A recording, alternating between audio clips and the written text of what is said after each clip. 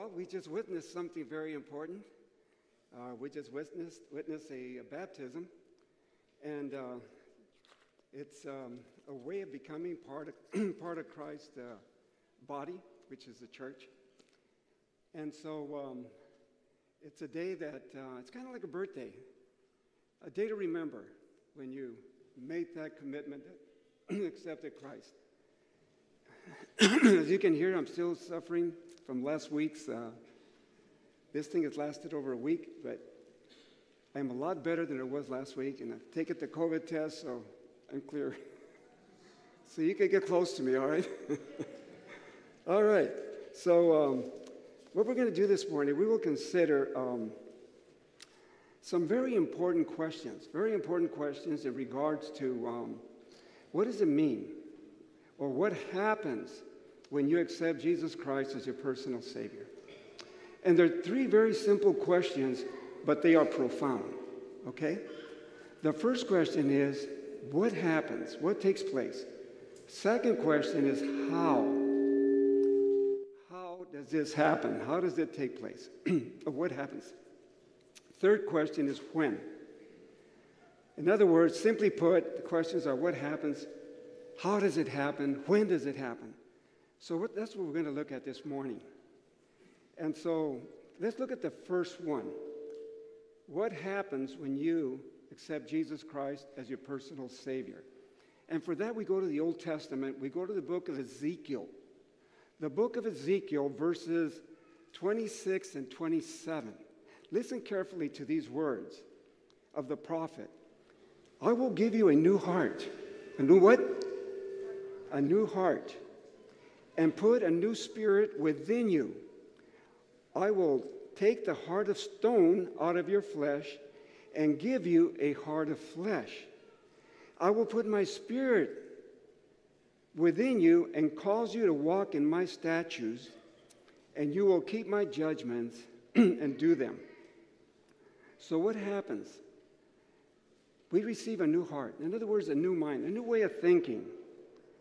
A new way. He takes out the heart of stone, and he gives us a heart of flesh. This is what the prophet Ezekiel tells us.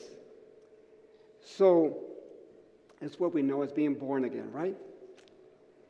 And it's a heart transplant. I was reading about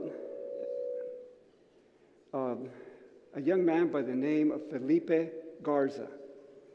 Felipe Garza from Patterson City, Patterson.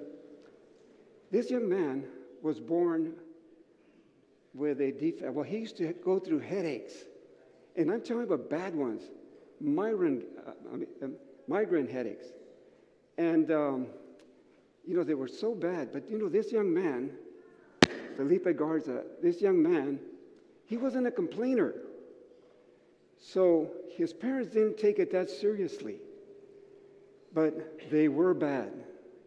Now, his girlfriend, Donna Ashlock, these were teenagers, by the way. They were, I think, a sophomore in high school. His girlfriend, Donna Ashlock, she had a more serious problem. She was born with a heart defect. And her days were numbered when she was in high school. And Felipe, one day, around the dinner table, he said to his parents, if anything should ever happen to me. Now, he knew how bad those headaches were, but his parents didn't, because he wasn't a complainer. He didn't make no fuss. And so what happened, he said to them, if something should ever happen to me, want me to go on this? The microphone is away from the pastor. Okay. Yeah, have to be this way, pastor. This way? Up here, okay. Have to be close to your mouth, yes. Right about there? Okay. Let's try this. Got it? It's still not proper. Why don't you give me a mic? You want to use the mic? Yeah, I think I better take the mic. Okay. My ears are too big.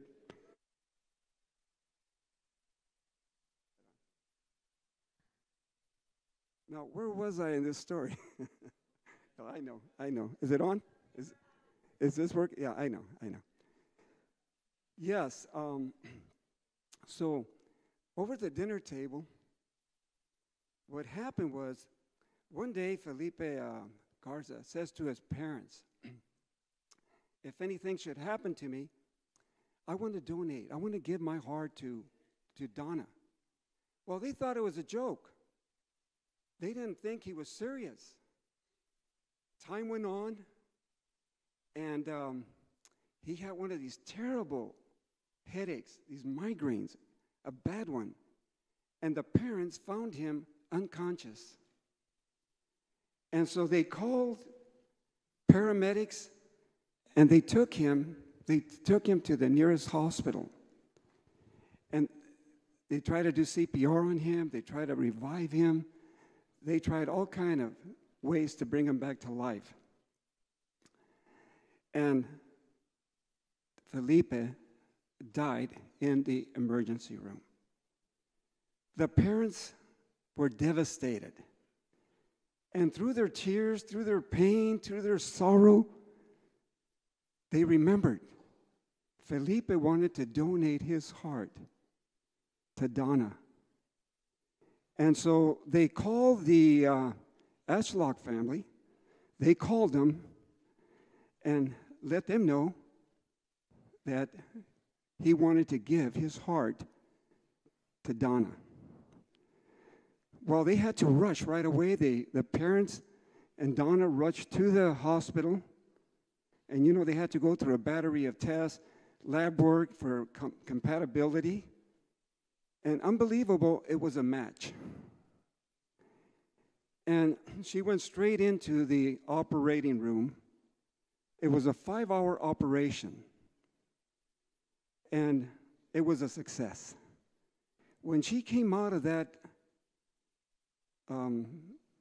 came to in the recovery room, the first thing she said, I can breathe.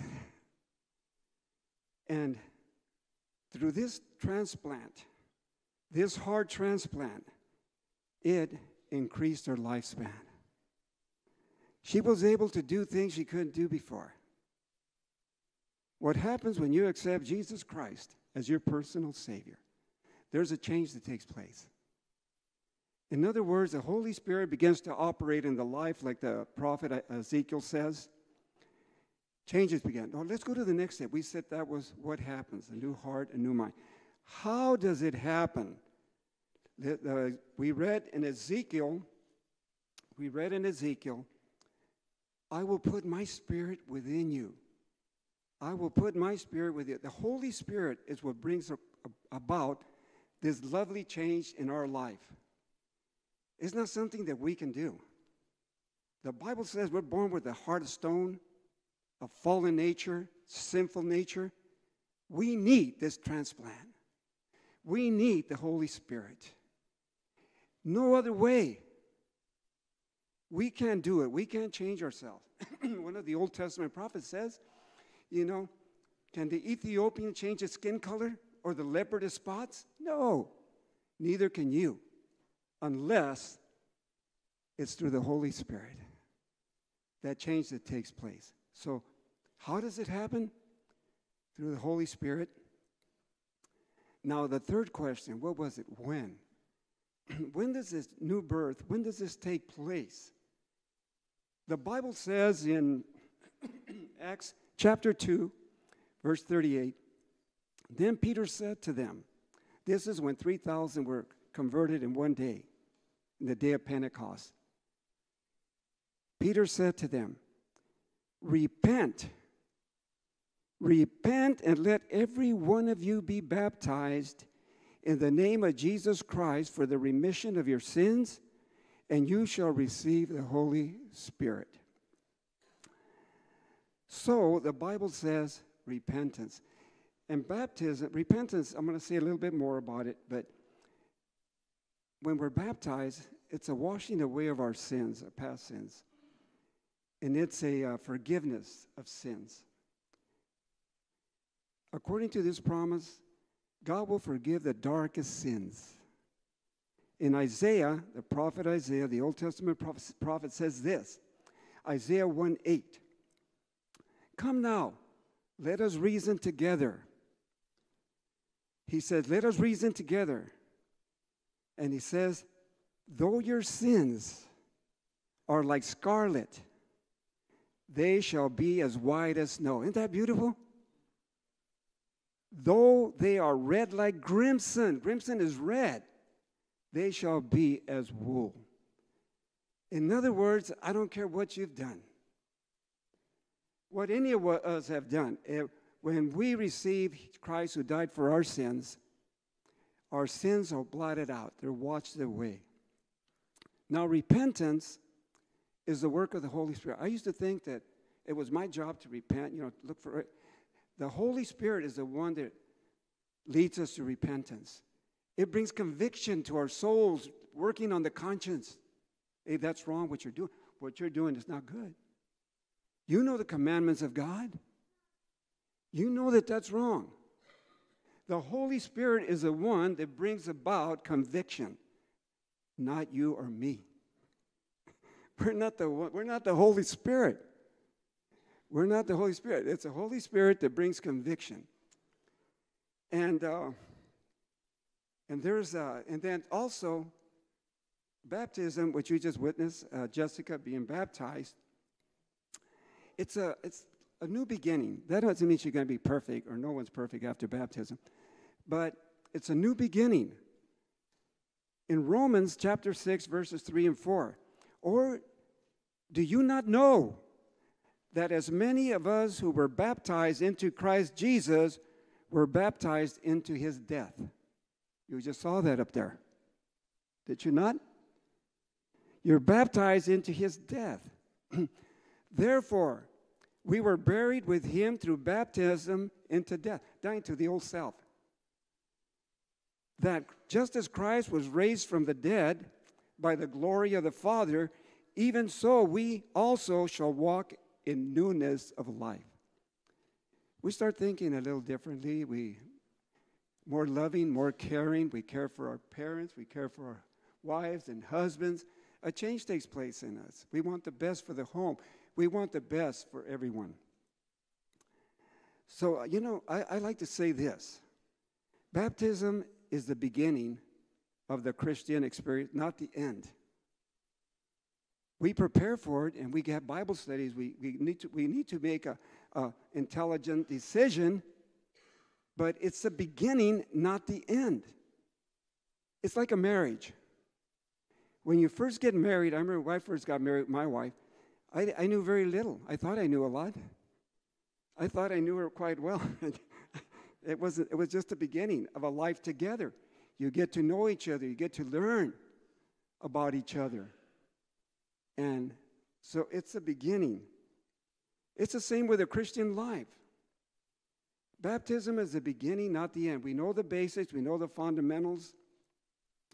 Through baptism, what it is, we're giving witness of our accepting Jesus Christ, and it's how we become members of the body of Christ. In other words, the church. We become members of his body. So what happens next? Okay, what? We received a new heart, a new mind. How? Through the Holy Spirit. When? When we repent and are baptized, we're forgiven, our sins are washed away. What happens next? We'll do that. What? What are they? What, how, and when? What happens next? We start to develop a new character, a new way of life, a new character. And how do these changes take place, though? Do we have to go and... No, it's also by faith, the way the new heart was by faith. This is by faith. Ezekiel 36:27. This is the second part of the verse, and this is on growing. How do we grow? How do we become more Christ-like, more loving, more caring? God puts a big, big premium on how we treat people. When you become, the character should start changing. How you treat your spouse, how you treat your kids, how you treat people. Character development. It says this, I will put my spirit within you and cause you. What does it say? I will cause you to walk in my statutes and keep my judgments and do them. In other words, it's not something we can do. We need the power of the Holy Spirit, because there's Satan. He's trying to keep us away from God. So the Holy Spirit is the one that helps us, empowers us, gives us the strength to live a Christian life. Not something that we can do. Now here comes a clincher. When do we receive a new character, a loving character, Christ-like character? Now, is it instantly? Once we take this step? No. We're told it's the work of a lifetime. It's a growing process. We see it in the Bible characters through the Old and New Testament. They were growing in their relationship with God. It doesn't happen overnight. And how does it happen, though? We'll go to the next question. Okay, so we know how. It's through the Holy Spirit. We're told that the Holy Spirit begins to adorn our lives or enrich our lives through the fruits of the Spirit. The fruits of the Spirit are love, joy, peace, patience, kindness, goodness, gentleness, and self-control. These are the ones for character development. So how do we develop this character? By abiding in Christ, abiding in God. It's not something, people ask, hey, what's our part in this? Christ died for our sins. He paid the full price. He met the standard through his perfect life. We're clothed with his robe of righteousness. God doesn't see us. He sees Christ in our place. How does this happen? We abide in Christ by faith, prayer. That relationship with God through prayer. And you say, oh, that's easy. The devil will do everything in his power to keep you from your knees, from going down and praying. And not only that, believing that the prayers work. Believing that God will answer your prayers. Yes. And through the reading of God's word. And something that we need to do is service. We heard a little bit here about service to the homeless. We need to serve. Now, let's read it. Ephesians 6:18, for praying always with all prayer and supplications in the Spirit, being watchful to this end, with all perseverance. You see, you need perseverance. Because there's very little prayer. People say, oh, prayer don't work, No, it does. But it has to be with faith. You need to believe. You need to trust. It says, with perseverance and supplication for all the saints. In other words, the members. So prayer. And the Word of God. It says, Ephesians 6:17. And take the helmet of salvation. This is the armor of God. And the sword of the Spirit, which is the Word of God. We need to not just read it. We need to meditate on the Word. Take time. Not just a quick reading, I got to get to work. And make some time for your relationship with God, abiding with God. He will do everything. I'm talking about the enemy, to keep you from the Word, because the Word is where the power is. It's there in the Word. And in order to develop a Christ-like character, we need to trust in His guidance. God is guiding you. Every one of us here has been guided this far. The wise man, the wisest man to live on earth, King Solomon, the son of King David, says these words on trust. Proverbs 3:5-8. Trust in the Lord with all your heart, and lean not on your own understanding. In all your ways acknowledge Him, and He will direct your path. Yes. So this is where some people get discouraged. I've talked to people, and they told me, I thought when I accepted Jesus Christ, when I accepted God, I thought I was going to change overnight. Doesn't happen. You know, I want to tell you a story, true story. There was a young man in San Diego by the name of Bob Bennett. Bob Bennett, you know, he used to, he was in sports, but he got into marijuana. He got into marijuana, and then he went into heroin. He got into heroin. He was a heroin addict. Crossing the border, he got caught. He was sent to Chino prison. He was in Chino prison for 3 years. And he came out. He don't know how it happened, but he ended up in San Bernardino in a Bible fellowship group. And in that Bible fellowship group, there was a young lady by the name of Helen who was leading out in the Bible study. And he said this, that was the first time that I understood the gospel. The first time that I understood the gospel, that Jesus Christ had died for my many sins, had paid the full price. And so he tried to leave the heroin. And he was with a young lady, and he got so high, he was so high, that she called the police. And he was sent to Texas to another prison. It was one failure after another trying to change. Heroin is very difficult. It's both physical and mental. So he was sent to a prison in Texas where they had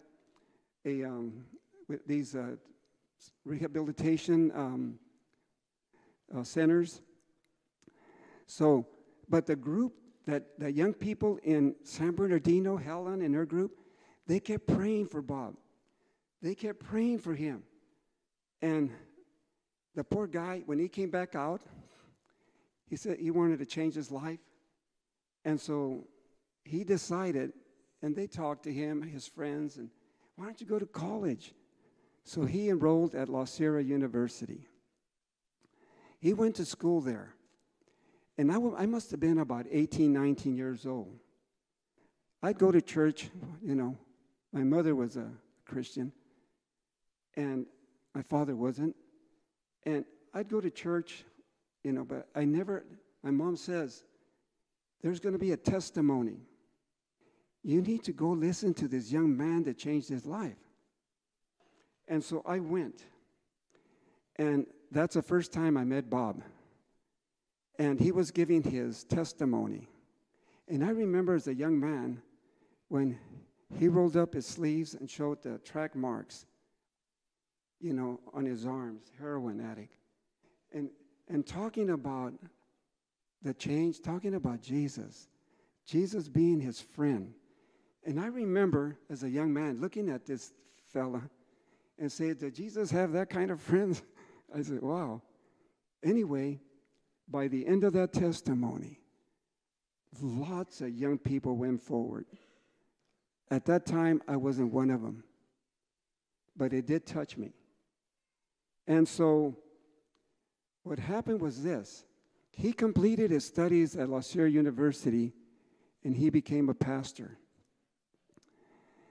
He pastored in my area. I'm from the Bay Area, San Jose. He was pastoring the Palo Alto Church. And he retired some time ago. He must have been in ministry for 40 years or more. Oh, by the way, I forgot to tell you, the young lady that was giving the Bible study, Helen, they married. They got together, and it was a big help for him because he had a lot of struggles. But, you know, God can make a change, but we can't do it on our own. It says if you're trying to do it on your own, you're trying the impossible. You need the Holy Spirit. You need to take time. And you know what? It's not a waste of time. It's not a waste of time to wait on the Holy Spirit, wait on God. You know, we live in a very rushed society. We want to do this, we want to do that. I've learned myself that I need to wait for the Holy Spirit. And the Bible says that you need to wait. You need to wait on the Lord, it says. And so, yeah, Bob, you know, was really amazing what happened to him. So the growth is what? It's slow. I mean, it's gradual. There's a beautiful quote. I found this in Christ Object Lessons, page 65, 66. I think it says the truth. The plant must either grow or die. As its growth is silent and imperceptible, but continuous. You get that? But continuous. So is the development of the Christian life. At every stage of development, our life may be perfect. Yet, if God's purpose for us is fulfilled, there will be continual what? Advancement, continual growth. Sanctification is a work, what did we say? Of a lifetime. Don't give up. I know some right here today are struggling. It might be an addiction, a habit that you can't break. Don't give up. Don't give up. You're not alone. You know, I love this promise. I love this, one of my favorite promises.